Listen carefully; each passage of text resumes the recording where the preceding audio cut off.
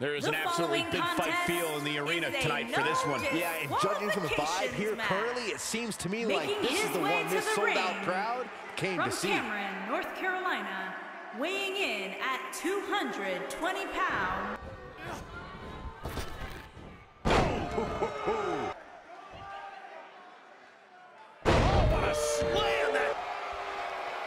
Got it cinched in. This could be it. Oh my God, a small package. Match, this one is over.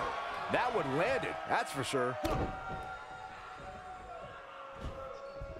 right, that was a long way down. Here's his moment, He's Michael. looking at it.